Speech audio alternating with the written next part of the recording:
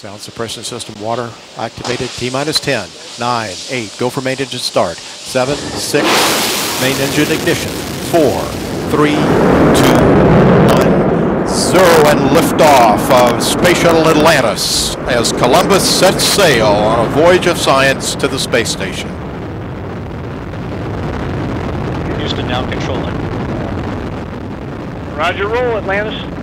Columbus weighs anchor from its port in Florida. Atlantis on the proper alignment, heads down, wings level for the 8.5-minute ride to orbit, taking aim on the International Space Station for docking on Saturday.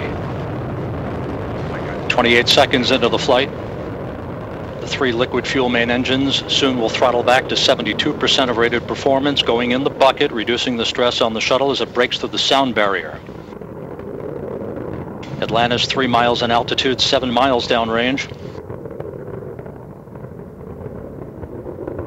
50 seconds into the flight. The engine's beginning to throttle back up, standing by for that call from Capcom Jim Dutton.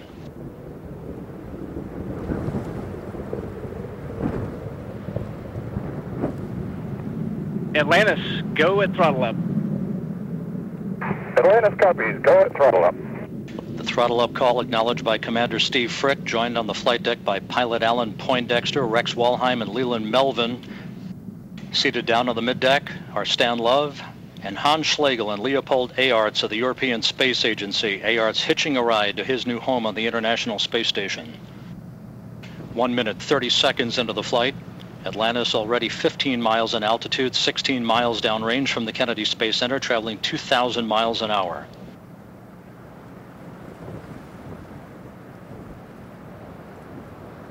Three good main engines, 3 good fuel cells, 3 auxiliary power units, all functioning normally. Standing by for solid rocket booster separation.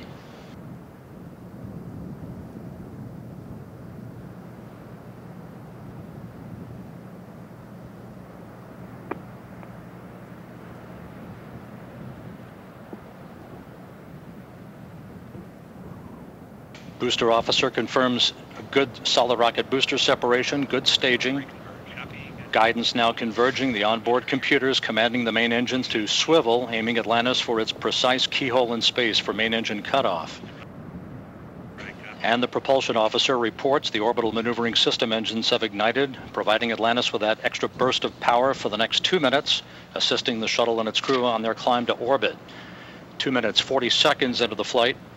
Atlantis 41 miles in altitude. 2 engine tail. Atlantis copies, 2 engine tail. That call from Capcom Jim Dutton to the crew indicating that if we lost 1 main engine right now, we would have enough energy to reach our transoceanic abort sites, but we have 3 solid main engines along with the auxiliary power units and the fuel cells. At the 3-minute mark into the flight, Atlantis 47 miles in altitude, 87 miles downrange, traveling almost 4,000 miles an hour. Atlantis flying on the singular power of its 3 liquid fuel main engines, draining 1/2 ton of fuel per second from the fuel tank. Coming up shortly on the point of negative return, where the shuttle will be too far downrange, too high in altitude to return to the launch site in the event of an engine failure, but we're flying on 3 solid main engines right now.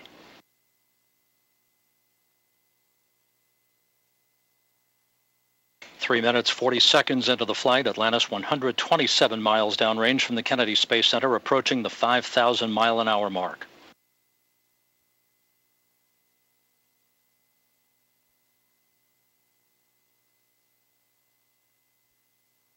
Atlantis, negative return.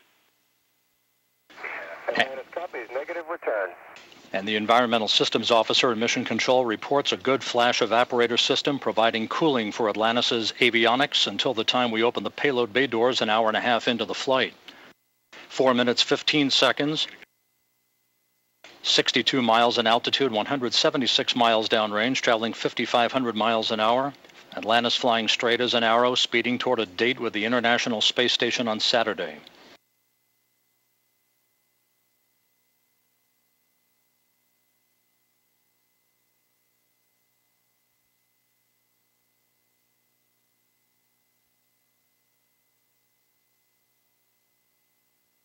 With all systems looking very good, Atlantis approaching the 5-minute mark into the flight.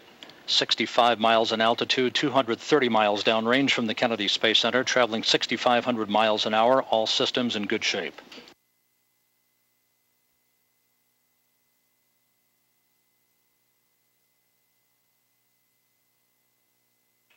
Atlantis, press to ATO. Press to ATO. That call indicating should we lose an engine, we can make our minimal orbital cutoff targets. However, all 3 main engines continue to perform normally. 3 good auxiliary power units, 3 good fuel cells. 5.5 minutes into the flight. Atlantis, 8,000 miles an hour in its velocity, 67 miles in altitude, 310 miles downrange from the Cape.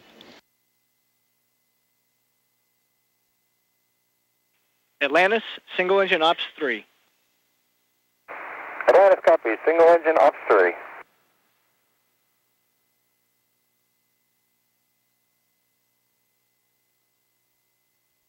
Beginning to roll to a heads-up position now.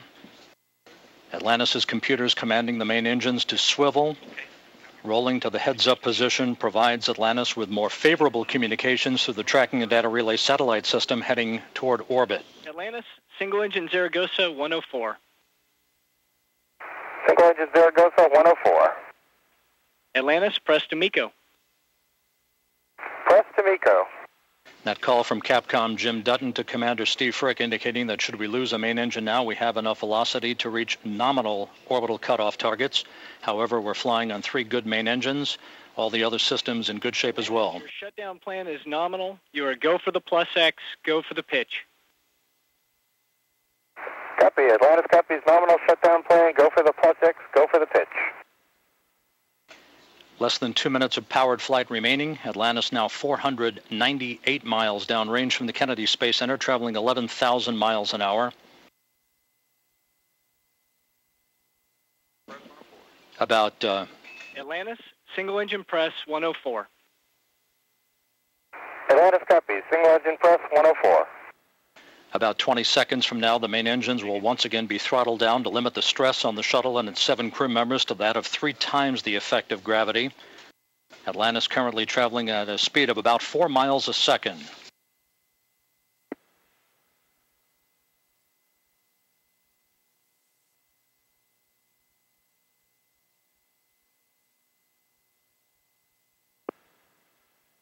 Main engines now being throttled back. 7 minutes, 40 seconds into the flight. Atlantis now traveling 14,000 miles an hour, 675 miles downrange from the Kennedy Space Center.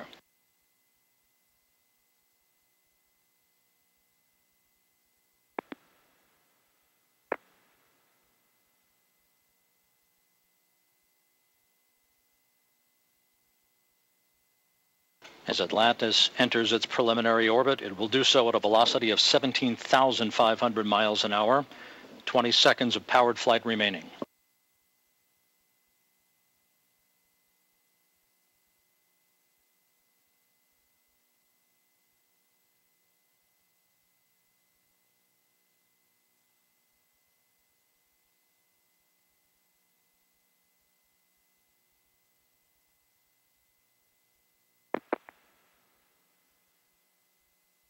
Booster officer confirms main engine cutoff, now standing by for the commands for external tank separation.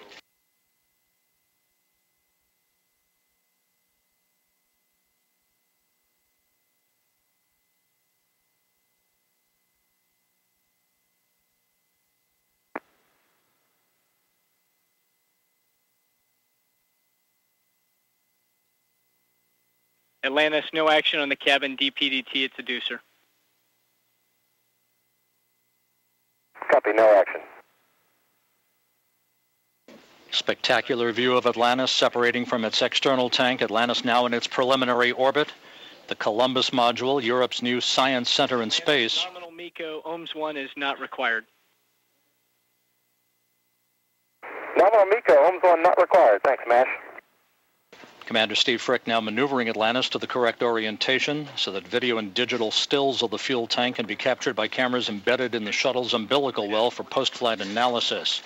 A smooth and uneventful ascent. Atlantis now in its preliminary orbit, the Columbus Science Module headed to the International Space Station.